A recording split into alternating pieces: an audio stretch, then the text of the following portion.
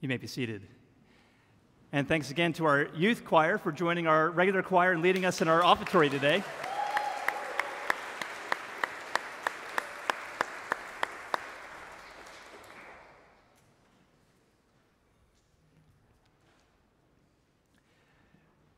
Luc Ferry is a French philosopher and a self-proclaimed atheist. And even though I reach very different conclusions about the nature of reality than he does, he has a fascinating way of describing the complexities of life in the modern world. For example, he offers this thought experiment. Imagine we could wave a magic wand and then instantly everyone living today began treating one another perfectly with equal dignity and respect. There'd be no more war or genocide. No racism or xenophobia, no rape or theft, no domination or exclusion. There'd be no need for a police force or a standing army. Our judicial system and prisons would eventually disappear. And that thought experiment just goes to show how far basic morality could carry us, how essential it is to our common life as human beings, and yet how far we are from realizing it.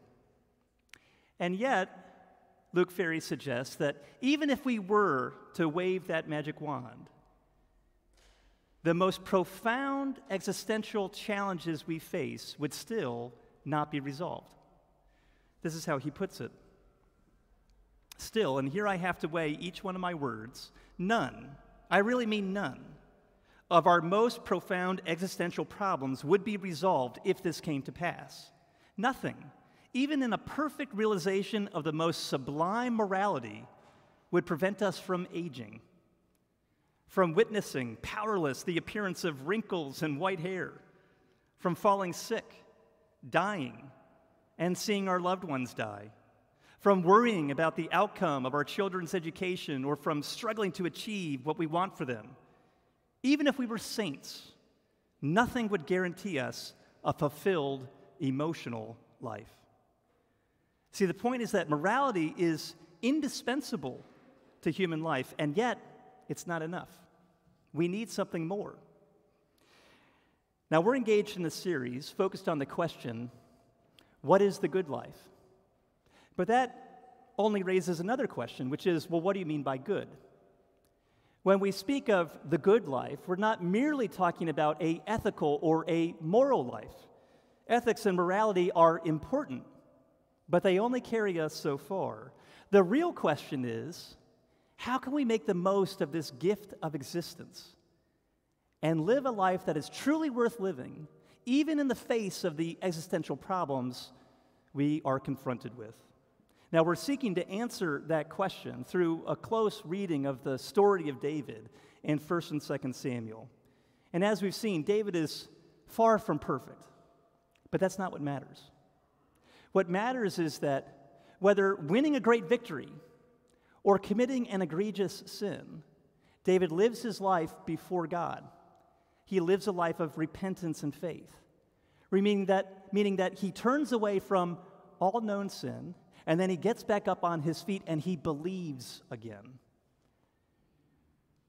Whether in triumph or defeat, hope or despair, David doesn't run away from God, he runs towards God. And that is what fills his life with enduring meaning and value and purpose despite those existential challenges. David lives his life before God, and that is the key to the good life. Now, today we focus on an episode that highlights the importance of living a life before God, living a life of worship. And yet, this is one of the most difficult and unsettling passages that we will find in the Old Testament. And so, as we turn to 2 Samuel chapter 6, I'd like us to consider what it tells us about what worship is not, what worship is, and why it matters. So let me invite you to open up a Bible to 2 Samuel chapter 6. You'll find the passage printed on page 238 of the Pew Bible. It's also printed in your order of worship. I'll be reading 2 Samuel chapter 6, verses 2 through 16. And David arose and went with all the people who were with him from Baal Judah to bring up from there the ark of God. which is called by the name of the Lord of hosts, who sits enthroned in the cherubim. And they carried the ark of God on a new cart and brought it out of the house of Abinadab, which was on the hill. And Uzzah and Ahio, the sons of Abinadab, were driving the new cart with the ark of God, and Ahio went before the ark. And David and all the house of Israel were celebrating before the Lord with songs and lyres and harps and tambourines and castanets and cymbals. And when they came to the threshing floor of Nason, Uzzah put out his hand to the ark of God and took hold of it, for the oxen stumbled. And the anger of the Lord was kindled against Uzzah, and God struck him down there because of his error, and he died there beside the ark of God. And David was angry because the Lord had broken out against Uzzah, and that place is called Perez Uzzah to this day. And David was afraid of the Lord that day, and he said, "How can the ark of the Lord come to me?" So David was not willing to take the ark of the Lord into the city of David. But David took it aside to the house of Obed-Edom the Gittite, and the ark of the Lord remained in the house of Obed-Edom the Gittite 3 months. And the Lord blessed Obed-Edom and all his household. And it was told King David, "The Lord has blessed the household of Obed-Edom and all that belongs to him because of the ark of God." So David went and brought up the ark of God from the house of Obed-Edom to the city of David with rejoicing. And when those who bore the ark of the Lord had gone 6 steps, he sacrificed an ox and a fattened animal. And David danced before the Lord with all his might. And David was wearing a linen ephod. So David and all the house of Israel brought up the ark of the Lord with shouting and with the sound of the horn. As the ark of the Lord came into the city of David, Michal, the daughter of Saul, looked out of the window and saw King David leaping and dancing before the Lord, and she despised him in her heart. This is God's word. It's trustworthy, and it's true, and it's given to us in love. Well, let me provide a little background. At this point in the story, King Saul, the first king of Israel, has died. And now finally, David has become the king, not only of the southern tribes of Israel, but also the northern tribes of Judah. And at that moment, he needs to found a new capital for his new government. So not unlike the decision to move the U.S. capital from Philadelphia to Washington, D.C. in the year 1800, David realizes that he needs a neutral site that is located on the border in order to unite the southern tribes as well as the northern tribes of Israel. And so he lands on the ancient stronghold of Jerusalem, which literally means city of peace. From this point forward, it will not only be referred to as Jerusalem, but also Zion, which was the name of the hill upon which this stronghold was built, and the city of David. This is the city of David. But Jerusalem will not only be the place from which David rules, it's also going to be the place where God is worshiped, in order to remind everyone that God is the ultimate king of Israel, and David is merely his prince. He's the prince of the city of peace. 2 Samuel chapter 5, verse 2 refers to David as the shepherd of God's people and the prince over Israel. And that's why David brings the Ark of the Covenant to Jerusalem. He is establishing Jerusalem not only as the seat of his throne, but also the seat of God's throne. Now, what was this Ark of the Covenant? Well, I don't know about you, but when I was a kid, one of my favorite movies was the Indiana Jones movies. And my favorite by far was the first one that came out in 1981, Raiders of the Lost Ark. Any Raiders of the Lost Ark fans out there? All right. So in this first film, a young, very young Harrison Ford plays the role of Indiana Jones, the globe-trotting archaeologist who finds himself clashing with the German Nazis in 1936 because they're trying to relocate the long-lost Ark of the Covenant. And the Nazis treat the Ark of the Covenant like a powerful relic. Hitler wants the Ark because he believes that if he has the Ark, it will make his army invincible. Now, if you've seen the movie, you know what the Ark of the Covenant looks like. It essentially was a rectangular box, not quite 4 feet long, and just over 2 feet wide and 2 feet deep. This box was plated with gold, and it was the most sacred object in Israel's worship. It was contained in the inner sanctuary, the most holy place of the tabernacle. And the lid, the cover of the Ark of the Covenant, was made out of pure gold. And it was called the mercy seat, or the place of atonement. And on either end of the cover of the Ark of the Covenant was an image of 2 cherubim, 2 angelic beings, with their angels outstretched towards one another. Now, this was the most sacred object in Israel's worship because Exodus chapter 25, verse 22 tells us that this was the place where God would dwell in the midst of his people. This is where God would be present. Now, in our passage, verse 2 tells us that the ark was called by the name of the Lord of hosts, which suggests that there was a differentiation. This was the purpose. It was intended to differentiate between the Lord of hosts himself and the Ark of the Covenant. It was called by the name of the Lord of hosts. And then it goes on to say that the Lord of hosts sits enthroned on the cherubim. The Lord is not contained in the Ark of the Covenant. Rather, the Lord sits enthroned on the cherubim. So the way in which we're supposed to think of the Ark of the Covenant is as if it were merely a footstool that was placed at the bottom of a throne upon which a king would rest his feet. So the Ark of the Covenant is really just the footstool, and we're meant to imagine this massive, invisible throne rising above it, and that is where God sits enthroned above the cherubim. And that's consistent with the vision of the prophet Isaiah. In Isaiah chapter 6, Isaiah has a vision of the Lord, and what does he say? He says, I saw the Lord seated on a throne, high and lifted up. And this throne was so massive that the train of God's robe filled the whole temple. His robe filled the temple itself. And he sees 2 seraphim, creatures associated with God's divine presence, with 6 wings, who fly and call out to one another, "Holy, holy, holy is the Lord of hosts. The whole earth is filled with his glory." So do you realize then that when David is bringing the Ark of the Covenant to Jerusalem, he's not merely setting up his throne in Jerusalem, he's setting up God's throne in Jerusalem. God is the king who will be worshiped there. So that's the background. The problem is that when David brings the Ark of the Covenant to Jerusalem, somebody dies. And this is one of those passages that makes us stop and ask, what is going on here? What is this all about? Now, what you need to know is that 30 years prior to this moment, the Philistines, Israel's enemies, had captured the Ark of the Covenant, but then they later returned it. They send it back on an oxen cart.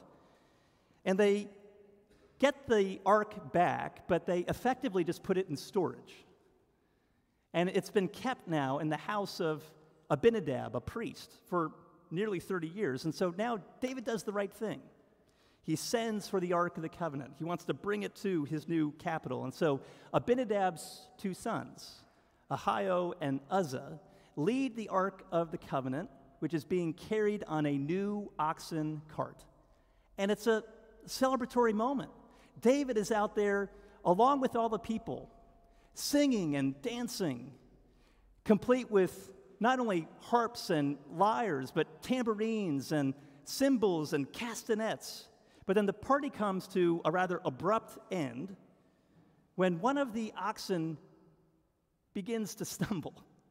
And it looks as if the ark is going to fall off the cart. And so then Uzzah reaches out his hand to steady the ark.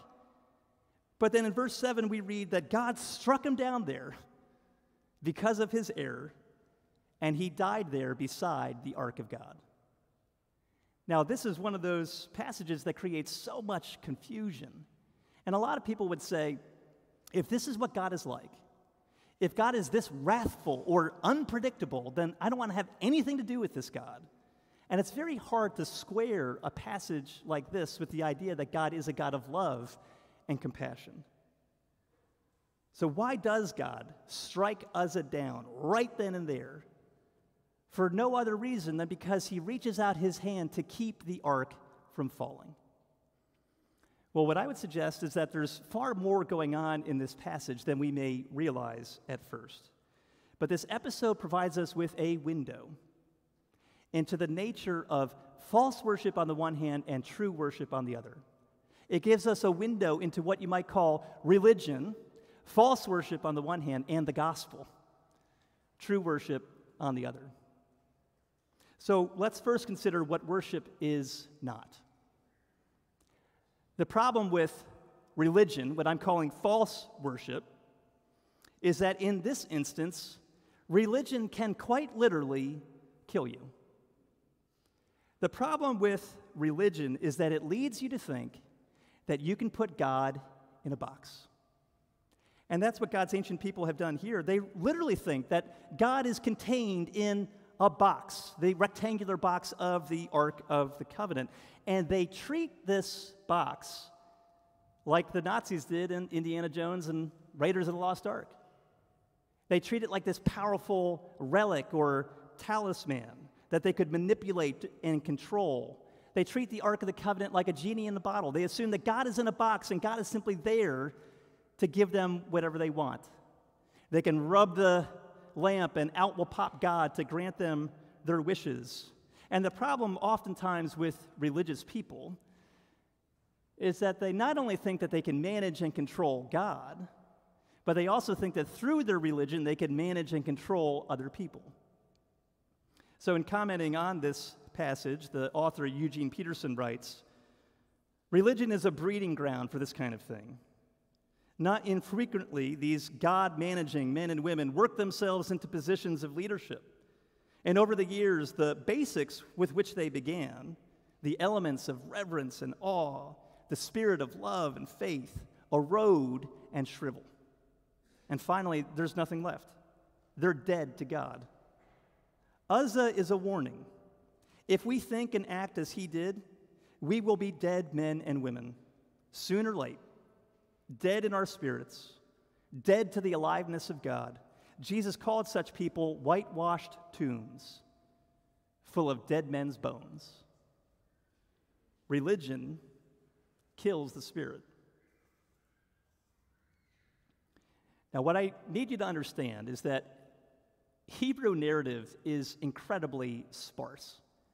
So whenever you're reading the Old Testament scriptures, you need to realize that Hebrew authors never waste a word. Every little word counts, which means that you have to pay very close attention to the details. And that's what unlocks the meaning of a passage. So verse 7 here refers to the error that Uzzah committed. God struck him down because of his error. Well, what was the error? The error is that he took hold of the Ark of the Covenant. But God cannot be managed or controlled. And we can make the same mistake. We may not literally try to put God in a metal box. Oh, but we most certainly put God in a mental box where we think that he can be managed and controlled. We think that God is simply there to help us when we need him. And otherwise, he stays in that tiny little box, and he only comes out when we call upon him for help. And that's how religion works. You think that God is there to serve you, to fulfill all your dreams, to make you feel good about yourself. We assume that if we're good enough, if we're pious enough, if we're zealous enough, if we're devout enough, if we say all the right prayers, if we observe all the right rituals, if we keep all of the right rules, then God is obligated to bless us and to make our life go well because we did our end of the deal. We put God in a box. We think that he can be managed and controlled to give us what we really want. But that is a fatal mistake. Because in that case, you're not really interested in God for who he really is. You're merely using God to get whatever you really want. And if God doesn't deliver, if God doesn't give you what you want, well, then it will make you angry and bitter and resentful towards God because that's what you thought religion was for. And that's what happens to David. Look at verse 8. David was angry because the Lord broke out against Uzzah. David effectively says, look, God, I did everything I was supposed to. I did the right thing. I brought your Ark of the Covenant out of storage. And this is the thanks I get? This is how you repay me? Forget it. I don't want to have anything to do with you. So how do you know if you have put God in a box? The poet W.H. Auden once wrote, a Christian is someone who says, I believe because he fulfills none of my dreams, because he is the exact opposite of what he would be if I could have made him in my own image. Isn't that an amazing statement? A Christian is someone who says of Jesus, I believe because he fulfills none of my dreams, because he's the exact opposite of what he would be if I could have made him in my own image. So how do you know that you're dealing with the real God rather than a mere figment of your imagination or a projection of your own desires? Well, the real God is going to challenge your dreams, not merely fulfill your dreams. And David learns a rather important lesson the hard way. He learns that God is not here to serve us. No, we're here to serve him. And in fact, in Hebrew, the word worship and serve are the very same word. God is not here to worship us. We're here to worship him. God is not supposed to follow us according to our terms. No, we're supposed to follow God on his terms. And if we do, then he promises that he will bless us. But not because he's obligated to, but rather as a sheer act of his grace. See, Christianity offers this unique view of salvation. God relates to us on the basis of sheer grace, which means that a relationship with God is not something that we achieve for ourselves through our own efforts. No, we only receive it with empty hands. So if religion tries to put God in a box, if false worship treats God like an object we can control, what is true worship? What's the gospel? Well, look at what happens. We read in verse 9, David was afraid of the Lord. Yeah, you'd be afraid too if you watch that happen. And so he doesn't want the Ark of the Covenant to come to Jerusalem because now he doesn't know what's going to happen if it does. And so he sends it to the home of a man named Obed-Edom the Gittite. Now, if he's a Gittite, that means he's originally from the city of Gath. Do you know who else was from Gath? Goliath. Which means that Obed-Edom was one of the hated Philistines. He was a member of the people that was Israel's enemy. And yet somehow, some way, God chooses to bless Israel's enemy, Obed-Edom the Gittite, because the Ark of the Covenant is housed in his home. So David decides, all right, I got to do a little research. What's going on here? And he tries to find out, well, what exactly did Uzzah do wrong? And after doing his research, David realizes that he has forgotten the holiness of the Lord. He has forgotten that no one can stand before the holy presence of God and live. Remember, the Ark of the Covenant was kept in the most holy place, the inner sanctuary within the tabernacle. And no one could ever look upon the Ark of the Covenant, let alone touch it, except for one person, the high priest. And only he could enter into the most holy place on one day out of the year, the Day of Atonement. And only then he could enter into the most holy place if he brought a sacrifice of blood. The high priest on the Day of Atonement would literally sprinkle the blood of the sacrificed animal on the lid, the cover of the Ark of the Covenant. And that's why it was called the mercy seat. That's why it was called the place of atonement. Because God had promised by pure grace that through the sacrifice of another, he would cover his people's sin. He promised that he would forgive and cleanse his people so that God could dwell in their midst. Because the fact of the matter is, in our sin, no one could stand in the presence of a holy God and live. The only way it's possible is through the substitutionary sacrifice of another. So David realizes that God's holiness is not something to be afraid of. It's not something that we should fear as long as we relate to God in accordance with his covenant. We can't worship God on our terms. We have to worship God on his terms. And that's what this story is all about. See, where did David get the idea that he should transport the Ark of the Covenant on an oxen cart? You know who did that originally? The Philistines.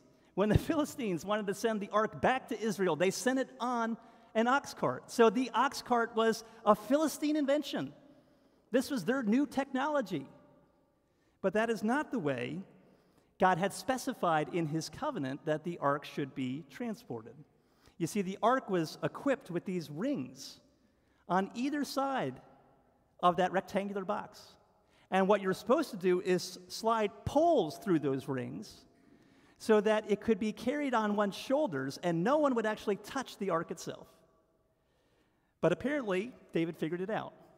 After he does his research, he knew how the ark was supposed to be handled.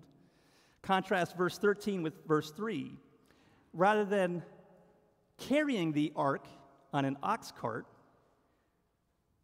verse 13 tells us they bore the ark of the Lord. And the parallel passage in 1 Chronicles 15 makes it clear that it was the Levites, it was the priests, who carried the ark on their shoulders with the poles. But they only go 6 steps before David offers a sacrifice, which reminds us that God relates to us not on the basis of merit, but on the basis of grace. Religion leads you to say, well, I obey, and therefore God accepts me.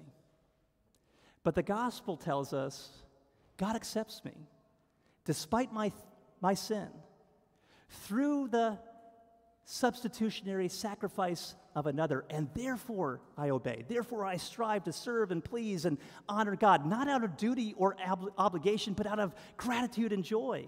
Not as a way to try to win God's love, but in order to show that I already have it.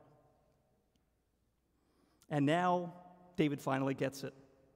This time, nothing happens to rain on his parade or to spoil the party. No, now when he brings the ark into Jerusalem, he strips down to a simple linen shirt, which means that he would have looked much more like a priest as opposed to a king dressed in all of his regalia. And the passage tells us that now David danced before the Lord with all his might.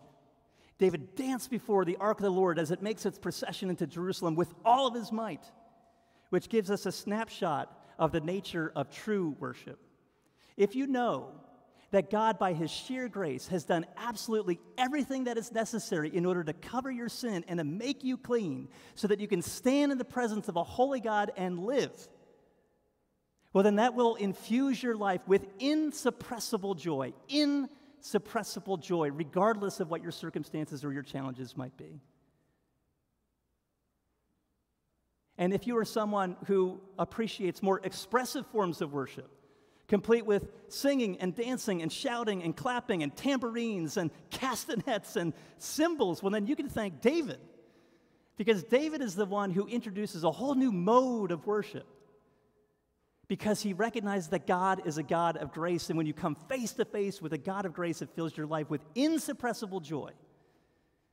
Now, of course, there is a place for lament as we mourn those aspects of our lives or of the wider world that are not yet in line with his purposes, and yet nevertheless, the bass note, the ground note of a Christian's life has to be one of joy.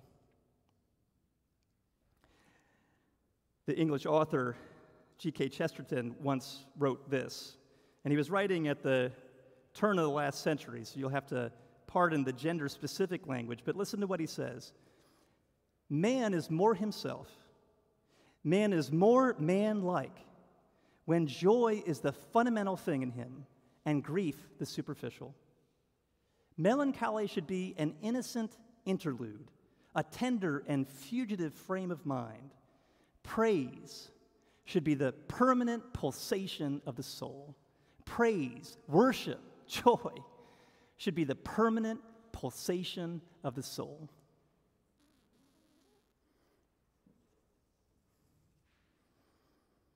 So David dances with all of his might before the presence of a holy God because he understands that God is a God of grace. But not everyone was happy that day. Michal, his wife, the daughter of Saul, peers out through the window as David is making his way into the city. She sees him leaping and dancing before the Lord, and Michal thinks that he's making a fool of himself. And she despises him in her heart, which just goes to show that those who don't get grace just might despise those who do. But finally, let's stop and ask ourselves why all this matters. What does this really have to do with us? The fact is, the Ark of the Covenant is long lost. It's long gone.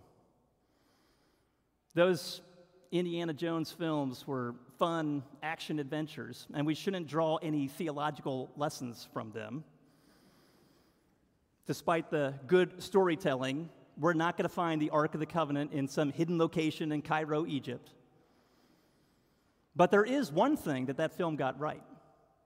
Towards the very end, when the Nazis have actually gotten the Ark of the Covenant, they proceed to lift the lid of the covenant off the Ark. And Indiana Jones says to his companion, "Don't look at it. Shut your eyes. Don't look at it, no matter what happens." And sure enough, all those who do look at the Ark of the Covenant as the lid is lifted die on the spot. Now, that's just a movie. But actually, that is tapping into a very deep, profound spiritual truth. No one can stand before the holy God and live without the substitutionary sacrifice of another, unless your sin is covered by the sacrifice of another. When Isaiah had his vision of the Lord seated enthroned above the ark of the cherubim, he immediately says, "Woe is me, I am lost." Or let me translate that for you. Basically what he says is, I'm screwed. Because I am a man of unclean lips. He's saying, I'm a sinner. I'm a guilty sinner. I'm a man of unclean lips, dwelling in the midst of a people of unclean lips. I don't stand a chance. I have seen the Lord of hosts, the King, with my own eyes. And why then doesn't God strike Isaiah down on the spot just like he struck Uzzah down on the spot?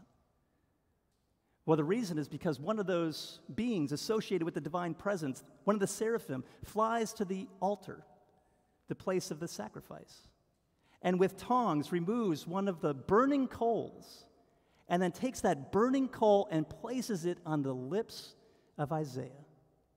And it says, because this coal has touched your lips, your guilt is removed. Your sin is atoned for. God has now made you clean. But that was just a vision. We get something far better. We get the real thing. There are only two places in the New Testament where the Greek word for mercy seat or place of atonement is used. One is in Romans chapter 3, and the other is Hebrews chapter 9. And in both of those cases, where that word mercy seat or place of atonement is used, it is used not to describe a place, but a person. Hebrews chapter 10 tells us that the blood of bulls and goats could never do anything to actually take away people's sin. We all knew that. And Hebrews 10 tells us this is just a symbol meant to prepare us for the ultimate high priest who enters not into a most holy place in some human-constructed temple, but rather he enters into the presence of the divine being himself.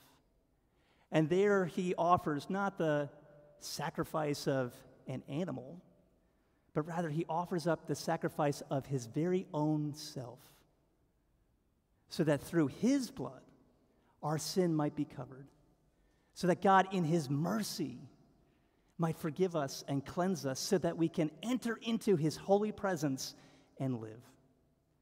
Do you realize Jesus is the mercy seat. Jesus is the place of atonement. Jesus is the true Prince of Peace who rules over a new Jerusalem. He is the one who establishes peace between us and God.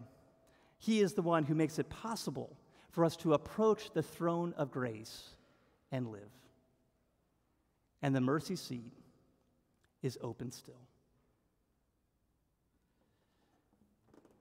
The gospel tells us that God is so holy, and you and I really are so flawed that Jesus had to die. He had to die. There was no other way for us to be able to enter into God's holy presence and live. And yet, at one and the same time, God is so loving, and you and I are so valuable that Jesus was willing to die for us. And he would have done it even if you were the only one.